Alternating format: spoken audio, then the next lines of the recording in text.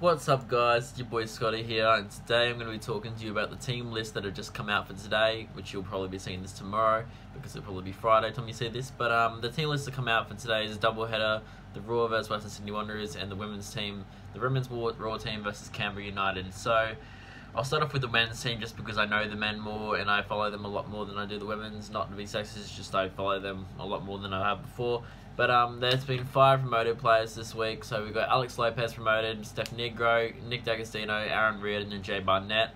And Jacob Pepper, Eric Bosiak and Matt Mackay have all been suspended for 5 yellow cards. So we've got Alex Lopez returning, great player to have back there in the team, should start. D'Agostino, I would like to either see start or maybe come off the bench, definitely. Reardon, if we do want to play 3 back or 5 back or whatever we're going to call it like we did last week, I could see him coming into the team as the 3rd centre back. Otherwise, I don't think he'd play, not even on the bench. Jay Barnett, if we play a 4-3-3, I feel like he'll be on the bench. But I'll go through my team that I predicted. I've also written it down, so I'll show you a quick photo of it. You probably will be able to read and ignore my shitty handwriting here, but I'll go through it with you anyway. So obviously Jamie Young in goal, there's no really doubts there, our best keeper at the club, and sorry to Brendan White, but it's obvious Jamie Young is a beast, and another stellar season this season, so definitely Jamie Young in goal. If we do want to go back to the 3-4-3 like we played last week, I didn't think we played too badly, but yeah, this is how I would play. I would play Bowles at the right side just because he's played right back before, right side of the centre back, Devere in the middle, and then Reardon on the left. So we've got 3 centre backs across there. And then we've got Jack Hingett on the right wing back, or right back, what do you want to call it. The O2 on the left full back part. And then you've got Lopez and Coletti in the middle. So I don't think Christian has the legs to be in the middle anymore or in the team. So that's why I've gone with Coletti and Lopez.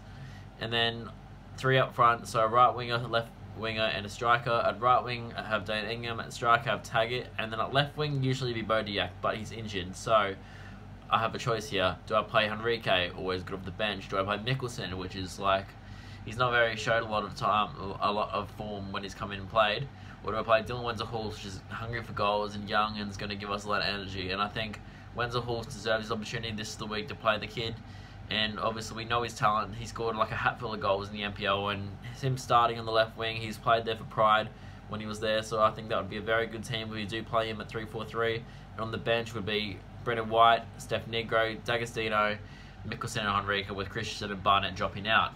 But if we do play our 4-3-3, 4th variation on FIFA anyway, where they have attacking mid, how we've played in the last few weeks before last week, this is how I've written it. You probably can't see it anyway, but once again I'll go through it with you. So obviously Young in goals, Hingett, Bowles, Hingett at right back, Bowles, Devere at centre back, and then O2 at left back. Coletti and Lopez in the midfield, and then at attacking midfield at 10 have D'Agostino. On the wing have Ingham, Taggart, and then Dylan Wenzel-Hall. I feel like Dylan Wenzel-Hall deserves his spot as much as Dane Ingham has, because they both shown a lot when they've come in on the wings, and they're definitely a lot better than Mickelson and Henrique starting, because the older boys don't show a lot of intent and like a lot of energy. Like Henrique shows a lot of energy off the bench. Mickelson doesn't really show a lot, but off the bench definitely I would like to see him come off the bench more than start. So on the bench for the 4-3-3, if you're going to play that formation, we have Brendan White, Steph Negro, Jay Barnett, which will come in and play his debut hopefully, Mickelson and Henrique, which will drop out, which means Christian will drop out on both my team lists. I don't think he'll make the team this week, or maybe even at all really for the rest of the season. I think he's done. And then Aaron Reardon, because we only would need 5 defenders in the team if we play 4 at the back, 1 on the bench, 4 starting. So I think Reardon will drop out if we play a 4-3-3-4. So Western Sydney Wanderers haven't had the best run of form, neither have we. Home crowd there, double header. I'm predicting a 2-1 here. And if Dylan Wenzel-Hall starts, I predict him to score as well as Taggart. So we'll see how that goes there. And then we go on to the women. Obviously, I don't know a lot about the women, but in saying that, we have got a pretty good team. Like, I know it's unfortunate that Katrina Gorry's been out injured for the rest of the season, but we do have a lot of good players. Like, we've got Chimoa Uga Abugogu, whatever her name is, the English lady from she returns back from England international duties, so she'll be a big boost for the team. Alera Toby has been playing really well, scoring a lot of goals. Yuki Nagasako, great player, our foreign import, and then Haley Rasso back from injury last week, Ribbons Rasso, and hopefully she can play a lot of games now. She's back from injury and play really well.